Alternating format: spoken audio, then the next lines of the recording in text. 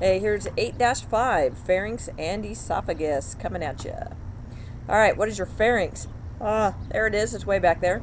That is the back portion behind the uvula, and that's not good. Let's postpone that. It's the back portion behind the uvula where both air from your nose and your mouth and food happen to hang out and coexist together.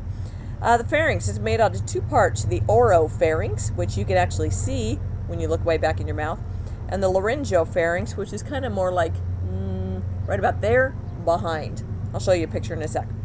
The pharynx is region for the passage of food, fluids, and air.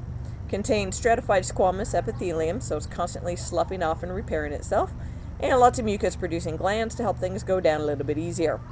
There's two layers of skeletal muscle that make up your pharynx, called the inner and outer pharyngeal constrictor muscles. Pretty much everything about that term tells you what you need to know. So inner, inside, pharyngeal, pharynx, constrictor, constrict, muscle. So it makes it pretty easy. So let's take a look at some pictures. Okay, so this is where air goes in. And so this top region up here, it's the back of your throat, but it's more towards your nose. That's called the nasopharynx. Makes sense, nasal. Then we have the oro referring to mouth, so this is the mouth pharynx. This is the hypo, which we also refer to the laryngopharynx, because it's right next to your larynx or your voice box. So all you have to do is just put where it's at, that word in front, naso, oro, or laryngo, and that'll tell you about where that pharynx is. Here's your muscles. And so we only talked about the interior and the outer one. There's superior right there, but there's a middle one as well. So you can kind of see how all this works. So we have the inferior constrictor. So you can see it kind of has a hold of your Adam's apple as well. Middle constrictor down here. Superior right here. So this kind of helps you do the swallowing. Here's a view from the front looking this way at you.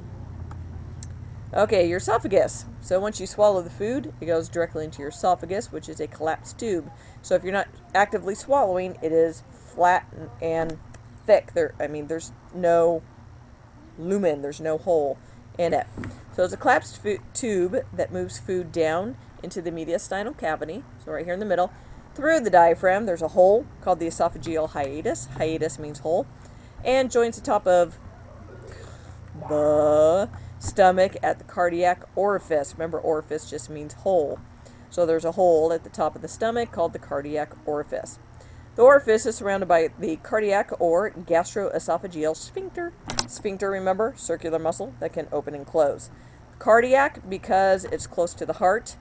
Gastroesophageal is a little bit better because it's the junction between the gastro, stomach, and esophageal, esophagus, where they join together. There's 4 layers, just like the small intestine. So mucosa, submucosa, muscularis, and then the serosa after that.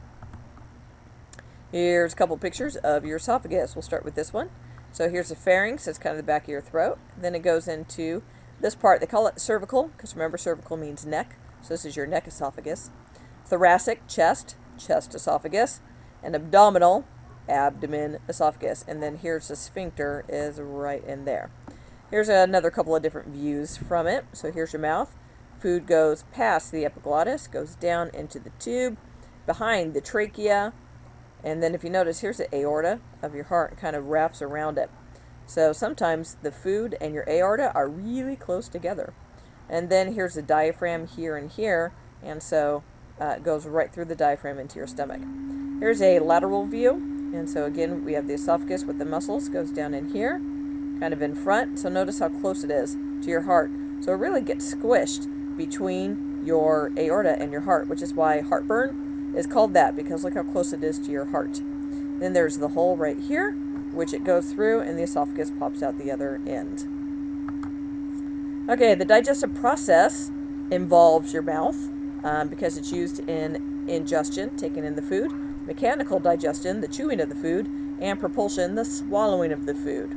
There's absolutely no absorption that goes on in the mouth, although we can begin digestion with the breakdown of certain chemicals like starches.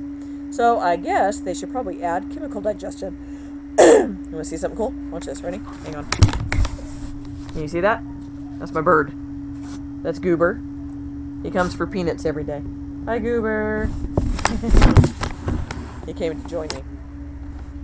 The pharynx and the esophagus serve only to propel food from the mouth to the stomach. That is their only job. No chewing, no grinding, no absorbing, no digesting. Just send it from point A to point B. Chewing and swallowing. Mastication is the actual act of chewing. Partly voluntary, partly reflexive. Your brain pretty much takes over, so you don't have to think about what you're doing. Then we have deglutition, which is a fancy name for swallowing. There's 22 different muscles involved in swallowing. A lot of people have swallowing issues. If you have a small esophagus or a small larynx or anything in that area, weak muscles, it can cause a hard time getting the food down. So people like that tend to choke a lot more often because the weak muscles don't do a good job of propelling food down into the right tube. The buccal phase, remember buccal means cheeks. So the buccal phase of chewing and swallowing is in the mouth and is voluntary. What happens is when you're about ready to swallow, and next time you swallow, think about what actually goes on in your mouth.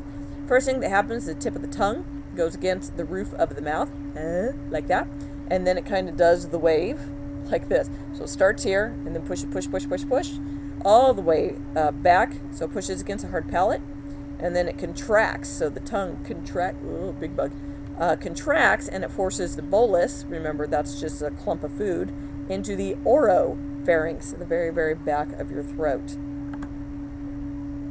Here's the buccal phase right there. So as you can see, it's floating around inside of your mouth, and then as you begin to swallow, it's still above the epiglottis, it's in your oropharynx, so that's still referred to as the cheek phase.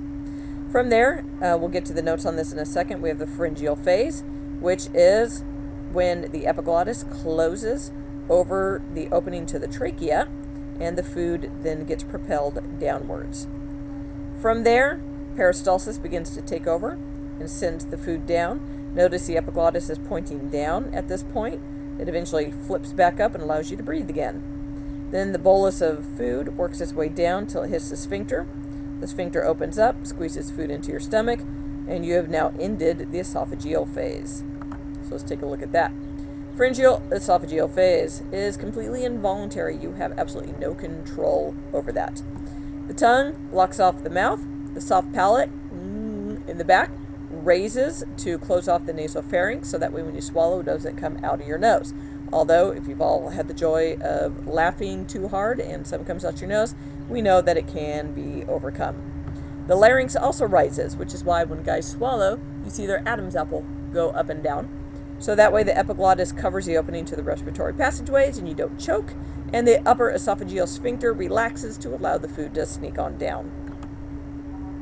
Solid food usually takes about 4 to 8 seconds to get from the back of the mouth down into the stomach, whereas fluids usually only takes 1 to 2 seconds. A lot of times you can feel it. If you have really cold water and you drink it, you can feel it work its way down. Sometimes food feels like it gets stuck in there, and that's because it does take a while to get down. The gastroesophageal sphincter, this guy right there, relaxes, opens up, allows food to enter the stomach, where it tends to hang out here and become something called chyme. But we'll talk about that later because we are done with the esophagus. Okay, bye-bye.